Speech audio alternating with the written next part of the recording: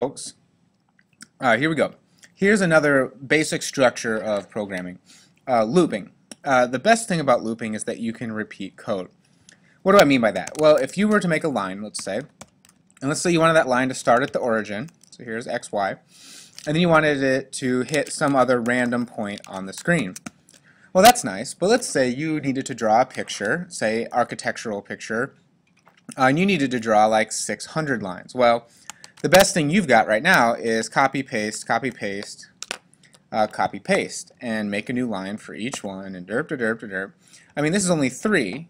I could keep going and do a whole bunch, but this is going to be awful because now I have to say, well, okay, this is the first line, but this one actually goes to 1544, and this one actually goes to 64.2. I mean, you got to go in there and do all of that yourself. And if there's a pattern to how these lines work, we can actually use a loop to make this happen faster. So let me show you a loop. There are two kinds. There's a for loop and there's a while loop. We're going to specify the for loop first, and then we'll talk about the while loop. Both of these work pretty much the same way. Notice here that processing is changing their colors because they are keywords. The for loop in the parentheses are the sort of conditions. So it's going to be where we start, when do we end, and how do we get there. In the curly brackets, what you're going to see is the code to be repeated. Okay, that is how a loop works. So if we want to draw a bunch of these lines, this is what we're going to have to do. Instead of coding a million lines, a million line of lines of code, let's just put it all in here. So let's say line 0, 0, I don't know, 13, 14. And if we run this code, actually nothing's going to happen. We haven't specified a size of the screen. It doesn't really know what we're talking about. So let's specify a size. Let's give it 300 by 300. Let's specify a stroke. I don't know, let's make it like vaguely gray. Let's specify a background of 100, and let's see what it thinks of. We'll have to get rid of this here because it doesn't actually work yet. And so it doesn't really work. So we have to specify a little bit better what are these start and stop points. And for a for loop, you have to use a variable. In fact, we're going to use an index variable to tell where you are in the loop. And we're going to use the variable I. What I mean by that is this. Start off with a variable I. We'll call it an integer. And we're going to have it equal 0. Where do we want it to end? Well, we want it to end, this is a condition. So let's say, I don't know, let's do it a bunch of times. 600 times, right? That's what we were talking about. So I is going to be less than or equal to 600. Actually less than. We'll use less than or equal just to let 600 in there into the party. And then how do we get there? This is the most complicated statement. We want to say I is going to get there by changing by 1. So we're going to say I equals I plus 1. Okay? So now this code is going to repeat actually 601 times because 0 counts. And you're going to end up with a whole bunch of lines on the screen. But this doesn't, it's not a very good program. This isn't the kind of code you'd really like to repeat. Maybe it is, but you can't see it. All we really did was print 600 of the exact same line, 601, on top of each other. What we'd really like to do is somehow programmatically have this shift. An easy way to do that would be to change all of these to random numbers, right?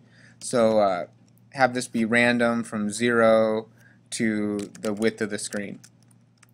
And have the beginning y coordinate be random from 0 to the height of the screen.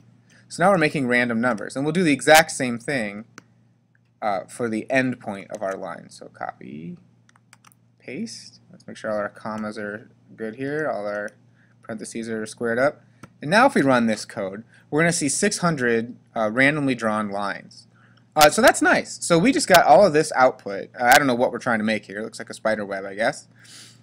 We're getting these randomly drawn lines from this much code. So we're doing pretty good. This would have had to have been at least 600 lines of code, probably more like 605.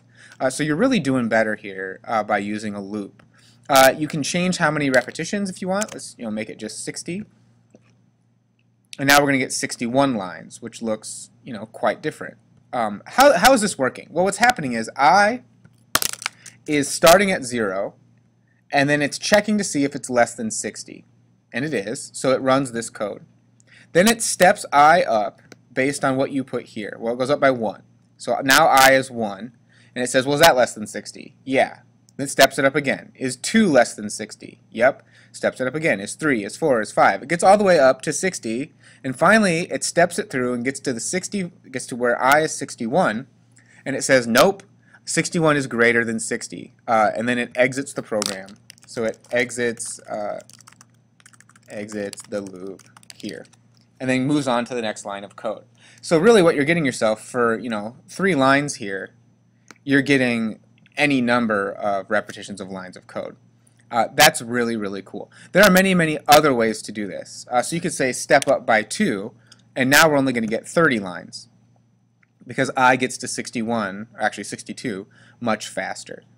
Okay? The second kind of loop is the while loop, and we can do the exact same thing with the while loop, except while loops are easier. They say, while this is true, do this. Okay, that's how it reads in English. While the stuff in parentheses is true, do the stuff in the curly brackets. Okay, so what do we want to do? I don't know, let's print some more lines, maybe some rectangles just for giggles. Excuse me. Let's print some rectangles, I don't know, just for fun. So while what is true?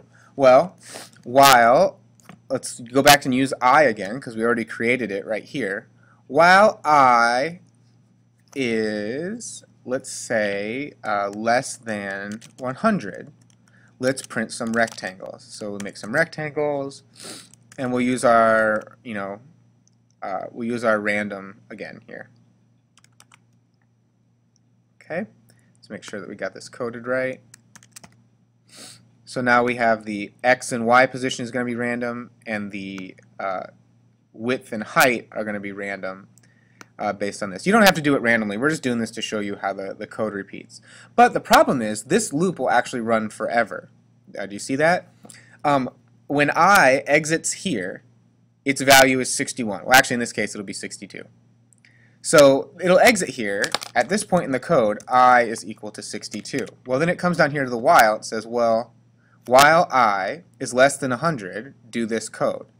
Well, after this line, after this loop, I never changes. So this will never, ever, ever get to 100. So you need to actually add some code into your loop to change the code. So let's say I equals I plus 1. And now we're going to get the difference between 62 and 100 repetitions of rectangles. So here we go. With this tiny lines of code, I can't find anything named I.